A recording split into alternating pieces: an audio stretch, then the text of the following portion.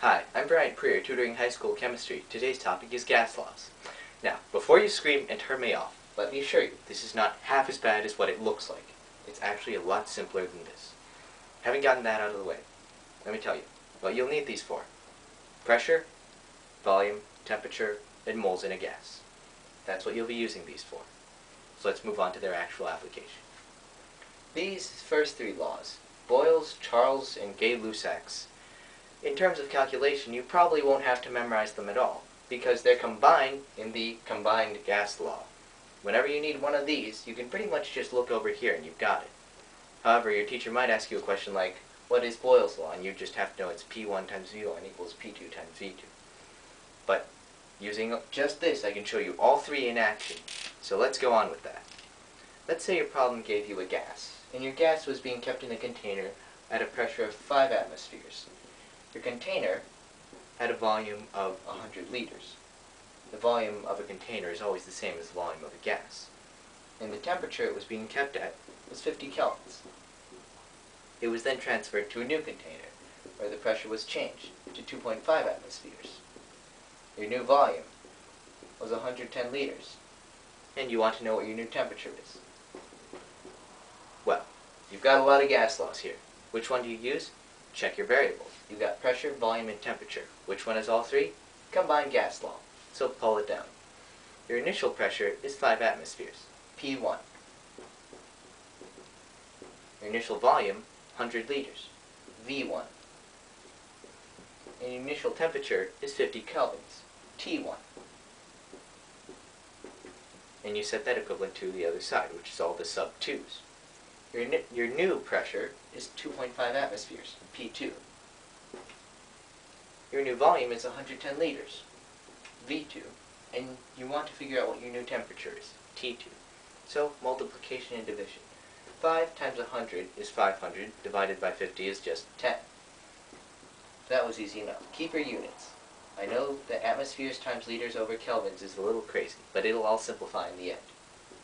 And over here, 2.5 times 110. That's 275 atmospheres times liters over T2.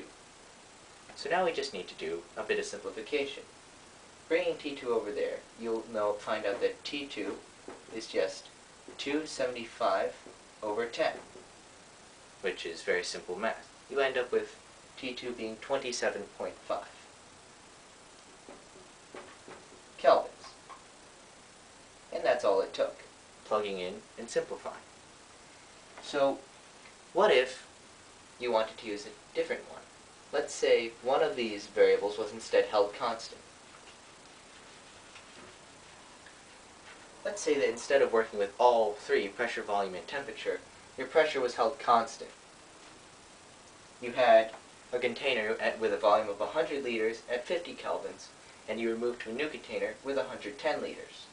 In this case, you bring back the combined gas law, just to make it easy on yourself, if you didn't want to memorize these. You could, of course, just say V and T, that's Charles.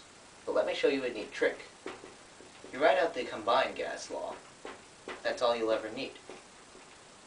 You don't have pressure, so just erase it. And you end up with V1 over T1 equals V2 over T2. Charles' law. You're done. So all you have to do is plug in. 100 over 50 is just 2. And you've got 110 over here. Multiplication will get you 220. You're done. So these three, well really 4, but since these three are really just that, one law is really easy to use. The next one is even easier. Dalton's law of partial pressure.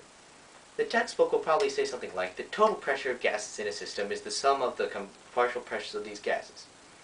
Easy stuff, actually. All that means is add up the pressures. Like, if you wanted to know what the pressure, P total, in your system is, and you had 5 atmospheres of oxygen, 10 atmospheres of nitrogen, and 15 atmospheres of polonium gas. Unusual. And you want to know what the total pressure is. Add it up. 5 plus 10, 15. 15 plus 15, 30. The total pressure of your system is 30 atmospheres. The law of partial pressures just says add them all up. The last thing is Avogadro's law. And this is N1 over V1 equals N2 over V2. V is still volume. That won't be changing. But N, whenever you see an N in chemistry, think moles, because that's usually what it is. It's moles over here. Your moles of gas over volume is moles of gas over volume, if there's a change. Now, before we go on, there's just one factoid that teachers like you to know. And that's that 1 mole of gas at STP will occupy a volume of 22.4 liters. I'm not sure why you would need to know that particularly, but it will appear in a bunch of questions.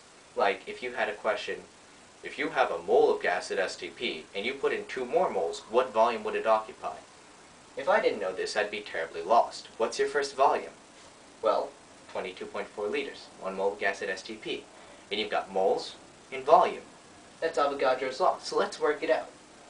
You know that you start out with a mole, N1, and a volume of 22.4 liters, V1. You know that you've added 2 more moles, for a total of 3 moles, N2, and you've got an unknown V2. Well, plug in. You eventually get that V2 is just 3 times 22.4. Multiply, and you get that V2 is 67.2 liters. Cake. So to recap, you might want to know the names of each of these laws, but other than that, if you need to use them, just memorize this one and erase the variable that doesn't come up. Dalton's law of partial pressure, add all the pressures of gases together to get the total pressure. Avogadro's law, easy enough, just plug in and play. If you want to find out which one to use, just check your variables. You got pressure, volume, and temperature, it's that one. Any of those 3, you could just erase one of the variables to get one of these, and apply. Moles and volume, Avogadro. Okay, that's all for now. Again, I'm Bryant. See you next time.